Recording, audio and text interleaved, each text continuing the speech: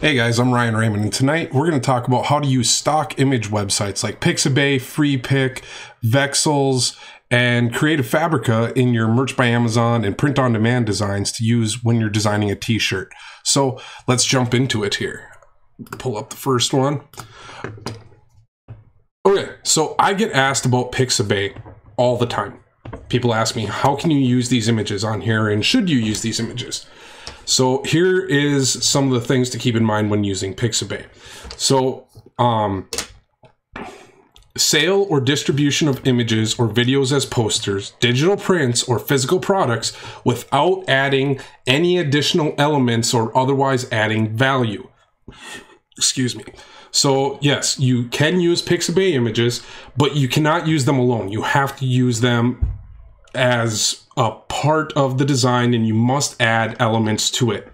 Now, there are some other things to keep in mind with Pixabay. So read this next paragraph. Please be aware that while all images and videos on Pixabay are free to use for commercial and non-commercial purposes, depicted items in the images or videos, such as identifiable people, logos, brands, etc., may be subject to additional copyrights. Property rights, privacy rights, trademarks may require the consent of third party or the license of these rights, particularly for commercial applications. Pixabay does not represent or warrant that such consent or licenses have been obtained. What does that mean? Basically, the thing to keep in mind there is what they're saying is you have to change the image, you have to use it in a greater image, and just because it says you can use it for commercial purposes does not mean that you have all the rights to that image. So there may be references to brands, celebrities, likenesses of people, things that they don't actually have the copyright for. So for you to make a profit of that, you would need to go seek out actually the license from the owner on that. Now, the other issue with Pixabay and some of these stock image websites is people can just upload images to it. Anybody can be a contributor. I could join and start uploading images. And it's me certifying that I own the rights to it. Just like you do when you upload on Merch by Amazon or Spreadshirt or Redbubble or Teespring or any of the other websites that you sell on, it's the same thing. So that's something to keep in mind. All right. So let's jump over here now. FreePic.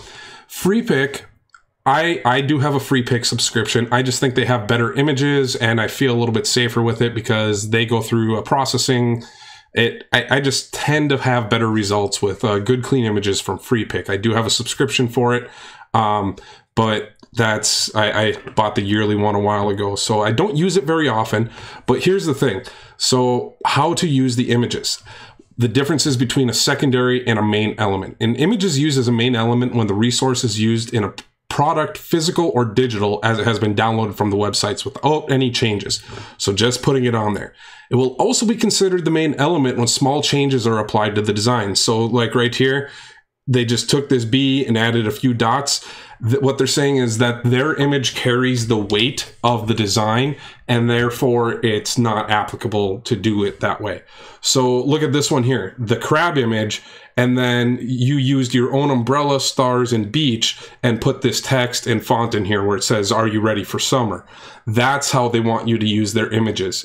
And they're not saying that you could go and grab this star, umbrella, and beach from their website and put it in there. That would arguably be holding weight, I would think. So that is some issues you do have to be aware of. Now, yes, you can use these Pixabay and any of these other websites. They are great to use, but just keep in mind, you got to research what's behind them, the content, the copyright behind it. Now, the next one here is Vexels. Vexels has a full POD subscription. So to use their images, you have to, and you can use them as is, you have to have the merch subscription for Vexels. And I do believe that they are coming out with a lifetime subscription. They had reached out to me and they told me that they were coming out with a lifetime subscription, and it was going to be like $500 and some, and you'll have a lifetime subscription for Vexels. So you can keep an eye out for that if you use Vexels.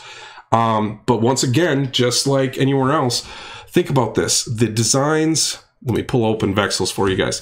Think about this. The designs, if you're downloading them and just using them as is, so can everyone else. So without modifying them or changing them, you're not really gaining a competitive advantage.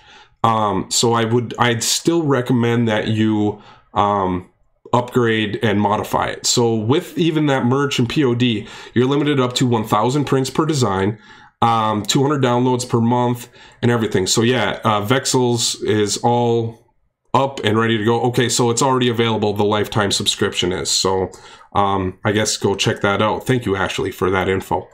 But yeah, check it out. Let me know what you think there.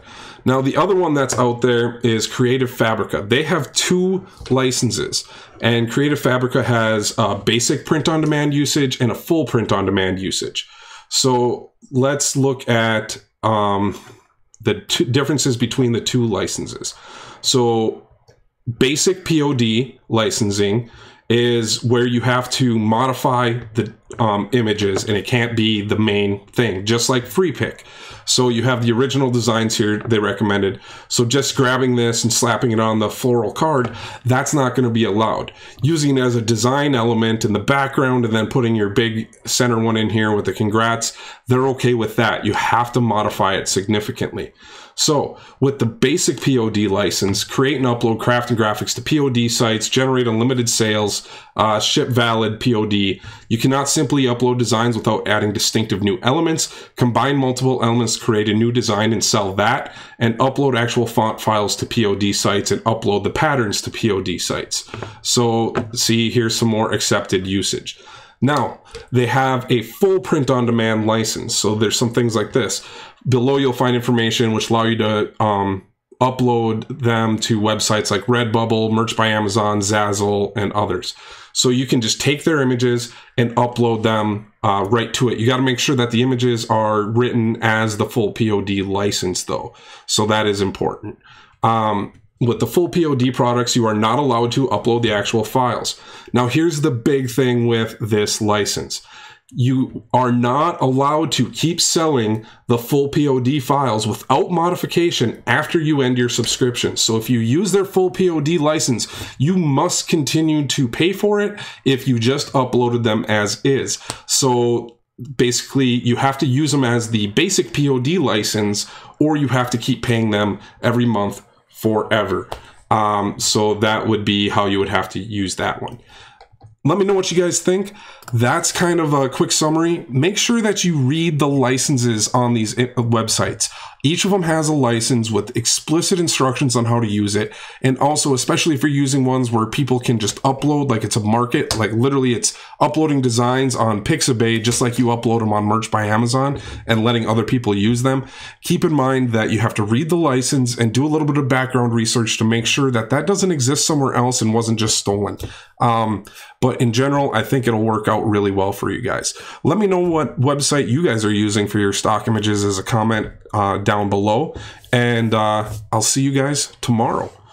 And with that, make sure that we watch another video. So jumping right over here, you should be able to watch this video right here. YouTube is recommending this one for you. It's what they're saying of videos I have made. This is the one you need to watch next. So they've probably been spying on your search results, and they're thinking that this might answer some questions you're having for you.